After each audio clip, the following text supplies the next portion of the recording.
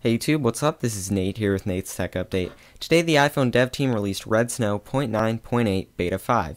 This application of course will be compatible with all your iOS devices running Beta 5 firmware with the exception of the iPad 2.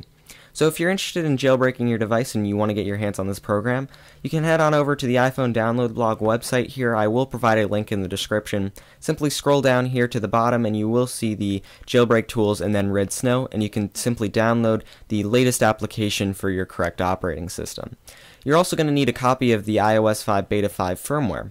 If you're a registered developer, you'll be able to get this through your Apple developer account.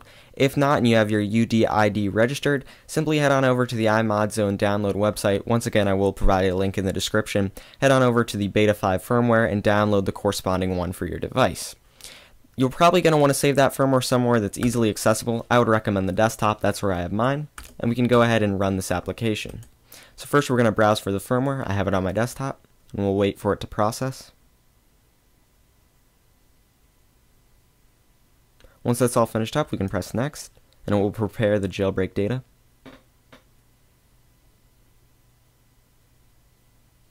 Okay, so you're going to want to check Install Cydia, and before we go ahead and jailbreak, I wanted to remind you of two things. First, this is a tethered jailbreak, meaning that whenever you turn off your device, in order for it to work again when you turn it back on, you're going to have to rerun Redsn0w.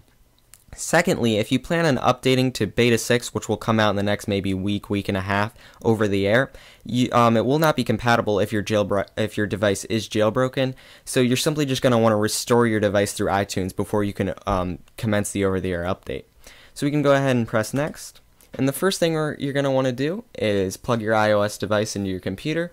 And we're going to go ahead and turn it off like I am doing on camera.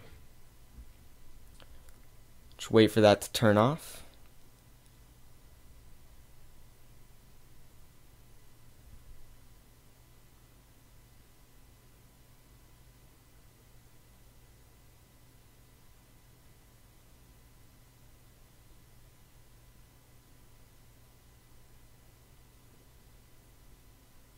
Okay, once that is finished turning off, you can press next, and we're going to put the device into DFU mode.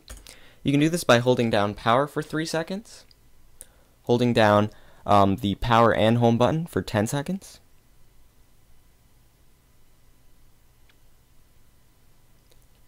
and then you can release the power button and continue holding home.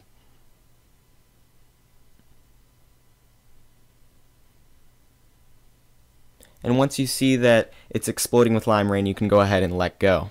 So we'll just wait for this process to finish up here. It shouldn't take too long.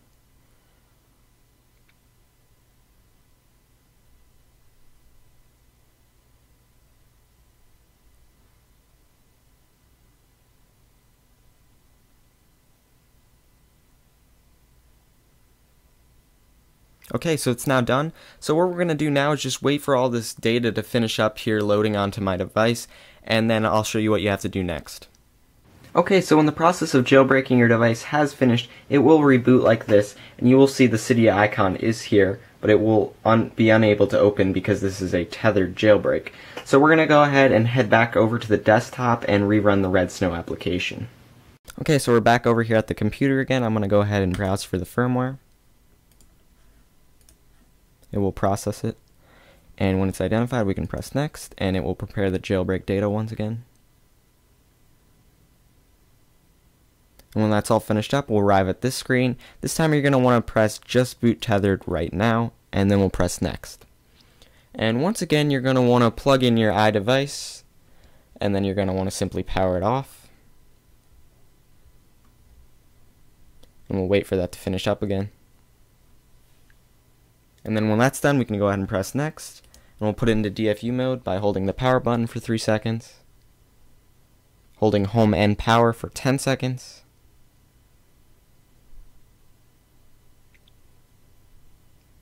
and then release power and continue holding the home button.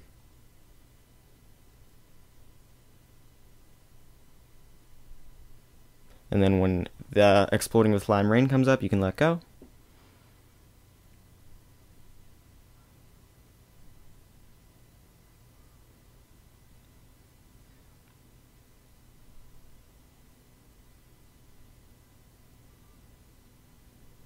Okay, so it's done here on the computer. We'll just wait for the device to reboot, and then I'll show you that Cydia is working. Okay, so my device has in fact rebooted now. We'll open it up, scroll on over, and we'll see the Cydia icon. Go ahead and click on that, and you'll see it is working now. We'll choose User, and Done, and we'll let it load up. So that is how to jailbreak your iOS device running iOS 5 Beta 5. Thank you for taking the time to watch this video. I really appreciate it. Please like it, subscribe, and I'll see you in the next one.